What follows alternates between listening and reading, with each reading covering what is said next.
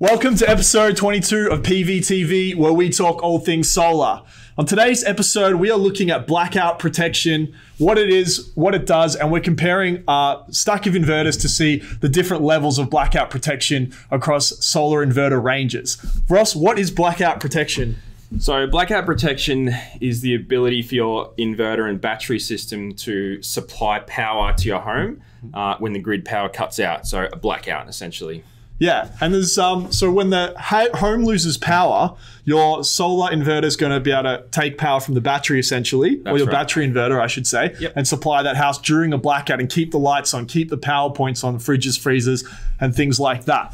Now, there's a few different specs when it comes to blackout protection, Ross. So the first one is continuous power versus peak power. These are the categories we're going to be looking at for the inverters. So just so you know, we're going to explain them quickly. So continuous versus peak, Ross, what does that mean? So continuous power is how much power the inverter can supply continuously without interruption. Peak power is how much power can it supply for a short amount of time in a high burst. So if you turn on, like, for example, a water pump or a high power item, how much quick power can the inverter give to you to get that thing going? Yeah, so continuous is how much power it can put out continuously. Peak is if it needs to spike, spike current. Okay, cool. The second thing we'll be looking at is switchover time. So what's switchover time, Ross? Switchover time is how long it takes the inverter to actually realize that the grid has turned off and activate your blackout protection. Yep, and whether or not it's UPS compliant is a factor in that? Yeah, so I don't think UPS has an actual compliance figure, but it's considered, if it can switch over less than 20 milliseconds, it's considered safe enough for computers and sensitive equipment to not turn off. And that's what is UPS? And that's uninterrupted power supply. Uninterrupted power supply. Yep. So in the changeover period, when there's a blackout, the battery kicks in. UPS essentially means there's no lag time. It's instant. And that's a feature that some of these battery inverters have. We're also looking at water pumps and startup current. Yeah, so just to give a bit of context, that peak power, equipment like water pumps and motors, when they start up, they draw a huge amount of current for a split second.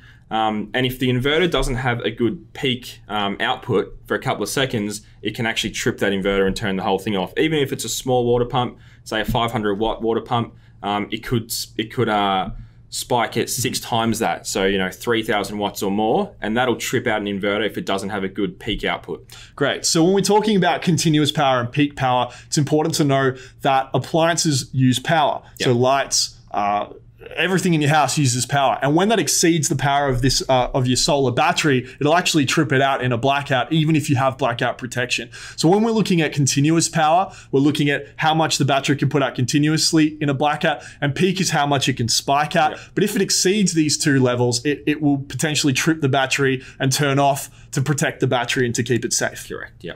Awesome. Now, what are the inverters we'll be looking at today, Ross? So today we're going to look at a GoodWe hybrid inverter. We're going to look at a Sungrow's new SH5K-30 hybrid inverter, the new Fronius Gen 24 5 kilowatt hybrid, an SMA Sunnyboy storage, a Tesla Powerwall 2, and our own SkyBox. Awesome. And when we're looking at these things, Ross, I think it's important to make the distinction. These aren't solar batteries. No. They're solar inverters. Yeah, so these are all inverters. So you can put different batteries with these inverters, but we're going to be looking at what the inverter is capable of today. So even though batteries might have their own different specs and different charge and discharge rates, we're going to look at what the inverters can actually do for the home. Wonderful. Let's start off with the GoodWe. Yeah, so the GoodWe it has a continuous supply of 3,600 watts. It doesn't say that it has any peak supply, so I think the 3,600 watts is just continuous. If you go over that 3,600 for even half a second, it'll most likely trip out because it has no peak power output. But interestingly enough, the GoodWe actually has a switchover time of less than 10 milliseconds, which means it can actually be used for a UPS system if you wanted to use it to keep some computers or something like that powered, the GoodWe would be good for that. So UPS, so no lag time. If the power goes out, your computer would stay on, for example, because it's instant. So that's a feature of the GoodWe. Yeah. However, it does have 3,600 watts of continuous power, and we believe the same peak power because it's not specified. Yeah, so it's probably not good for things like water pumps, or if you wanted to use it in sort of regional areas where you might have a few water pumps that turn on during a blackout. The 3,600 watts with no peak power, it's probably not going to be sufficient. Now, just before we continue, Ross, as a quick snapshot, you're saying 3,600 watts might not be sufficient. Because we're going to be talking a lot about watts of continuous and peak power, what's, say, 1,000 watts good for? Just so everyone has a ballpark of what you can do with 3,600 watts of backup from your battery. It's a good point, because 3,600 watts is actually quite a lot of power. So to say it might not be sufficient for a water pump might sound a bit crazy, but 1,000 watts, a hairdryer is usually around 1,000 watts. Toaster, about 2,000 watts. Look, like a gaming PC is probably around 500 watts. So that's why this inverter is probably okay for a gaming PC.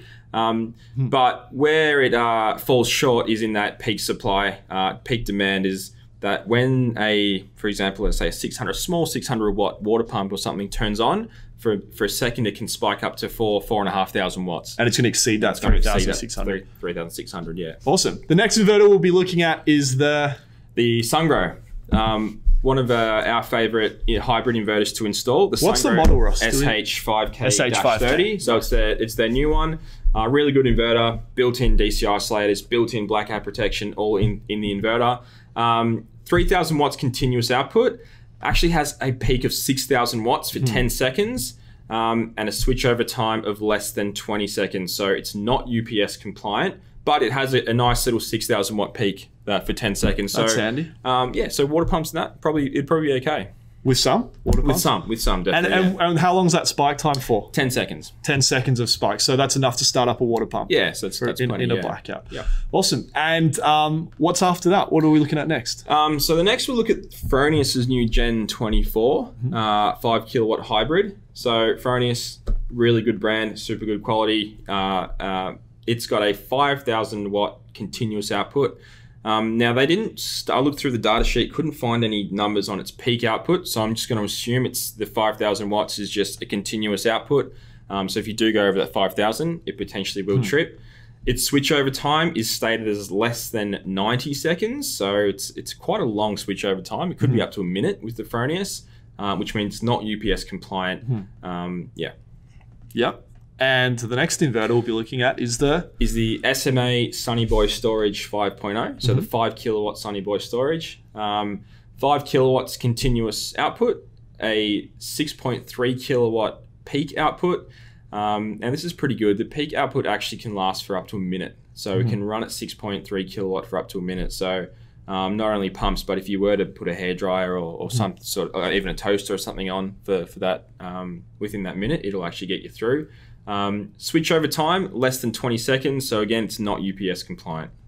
And so it's 5,000 watts continuous? Yeah, 5,000 watts continuous. Yeah. And the next inverter we're looking at is the... So the next we'll take a look at the Tesla Powerwall 2. So this is a battery as well. Yeah, so this is the battery and the inverter all in one. So it's the all-in-one unit. And Tesla's got some pretty impressive numbers on their data sheet. I've heard different things about people and real life, what it actually does in reality. But according to the data sheet, this is what it does. It's got 5,000 watts continuous output, a peak of 7,000 watts. So that's but only for 10 seconds. So still okay. That'll get most people through some spike currents for most things. Its switchover times, mixed opinions that I've found is that it's stated as around 25 to 35 milliseconds. So it's super fast. But UPSs generally need less than 20. So maybe not. It'll work for a UPS. So that's a 50-50 on that one. Yeah. And we're seeing quite a wide range here. So we're seeing some inverters capable of, instant changeover during a blackout. So you won't even notice that you've had a blackout in some sense. And then others take, almost up to a minute. Yeah.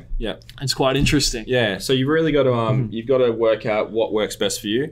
If being UPS compliant is not a big deal for you, then it's no use looking at those inverters that can do UPS. If spike power is something you need, then have a look at an inverter with a good spike peak power. Yeah, so you want to consider whether it's UPS, what the continuous output is, potentially what the spike current is, especially if you've got things like little pumps in the home. Now, would that include pumps that are in your aircon and your fridge and your freezer? Yeah, so pumps and motors. So we probably don't realize a lot of things around the home can have different pumps and motors. And again, the hairdryer has a little motor in it. That's a little startup current. So that's another thing that can easily trip out. 1,000-watt hairdryer starts up at maybe 6,000-7,000 watts. Even a split system or a split system or something like. If it's got some sort of rotary motor in it, it's got a pump in it, a motor in it. So and you could for sure. And say you're backing up your home, it would be possible to, because you can select. I mean, you've got say a budget on these systems of say 3,000 to 5,000 watts. You can actually select by rewiring your switchboard usually what you actually back up in a blackout, so as to not trip the battery by exceeding that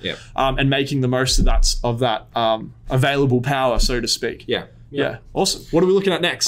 So the last one we'll look at is our own SkyBox. So the SkyBox has a 5,000 watt continuous output. It has a peak output of 9,000 watts, and that can last up to 30 seconds. Now, that can actually last a little bit longer as long as it stays cool and the conditions are right. But 9 kilowatt, 30 seconds is stable. So switch over time, less than 20 milliseconds. So it is UPS compliant. So that's super fast. Yeah. Now, there's one more thing we haven't discussed across this range of battery inverters, and that is off-grid capabilities. So I'm sure there are people watching this video who are wanting to go fully off the grid with batteries, cut the grid indefinitely, or at least be able to run your home off the grid indefinitely should you choose. Now, not all these inverters can do that, Ross. So even though they've got a budget of power, of continuous and peak power, which we understand, they can't all run off the grid continuously. They need the grid to come back at some stage. So maybe explain a little bit more about that and which of these inverters we can go through them one by one, are off-grid compliant. Let's start off maybe by saying what makes something off-grid and something not off-grid compliant. Well, I would say it's mostly a design choice by the manufacturer, that it's easier to design an inverter that can be used on the grid, because the grid is usually a fairly stable supply of power when we're talking voltage and frequency and things like that. You know what you're going to get. We have a country standard, and so you know that the inverter will always get, here in Australia, 230 volts, 50 hertz, up and down a little bit, but that's, you're going to get that. When you're designing for off-grid, you need to allow for the fact that it might have all sorts of inputs. So a generator, for example, can range from, the frequency can be sort of all over the place. The voltage can be 200 volts. It can be 240 volts. It can be all over. So the inverter needs to be able to handle that variation in input and then still be able to convert that into usable, clean 230 volt or whatever the supply is on the output. So not all of them can do that, and some of them can. Yeah. So what I'm hearing is the main difference is, or one of the main differences is that an off-grid inverter, so all these inverters we're talking about, if you want to go completely off the grid, can have power from a generator and things like that. Now, what else? Like, because if I get, say, like a Sungrow or a GoodWe, can I cut the grid forever and just run off my 3,000 watts? Like, will that, or my 5,000 watts, as long as I don't exceed that, is that going to work for me? Because that could be a really cheap way to go off. Could be, go off the grid. And I mean, it's probably not a good idea. Theoretically, maybe, and I think there's probably people out in the world who are actually doing it. But they're not designed that way. They're designed to be grid connected. They're called grid connected hybrid inverters because they do need the grid to come back every so often. Majority of the time they do need to be on the grid, and that's how they operate best. They're not designed to be used off the grid. There's honestly hundreds of parameters within an off-grid inverter that keep it stable when used with no incoming stable power supply. So they aren't built into those inverters, all those parameters. They're just built to be on the grid and supplement power and give battery power or blackout protection power every now and again. So your off-grid inverters are going to have a lot more programming in there to make them more stable for different inputs, and they don't need to reference the grid ever. And they can maintain a stable power supply from the battery and the solar and the wind and the generator. That's it. Whereas your other grid-connected inverters can supply your home during a blackout, maybe even for a day or two, or they can go on for a while. I mean, we've never really tested how long they can go for, but they do want the grid to come back eventually. Yeah. Fantastic. Now let's quickly look at what which of these inverters are off-grid compatible. Cool. So from the start again. GoodWe? Yeah. No. And Sungrow? No. Fronius? No. SMA? SMA do have a nice off-grid inverter. Yes. But it's not this one. Not the Sunnyboy storage. And that's probably a good example of off-grid. Like SMA created this particular battery inverter to be used on the grid. And they've got a killer inverter in the Sunny Island, and that's fully to be used off the grid. But if you look at them, they just look completely different. They function completely different. Well, one's black and white and one's yellow. We'll put them up on the screen. They look similar shape, slightly different color, but and in terms of what they do, they're both battery inverters, but one's off-grid compatible. Correct. And that's the yellow one. That's the Sunny Island. Whereas where SMA's black and white Sunnyboy storage, which we're talking about now, doesn't have that same programming and stability to go fully off the grid. And it's evidence to the fact that these massive companies like SMA release separate product lines for those that will be on the grid and those that will be off the grid in order to cater to both markets. It is that different.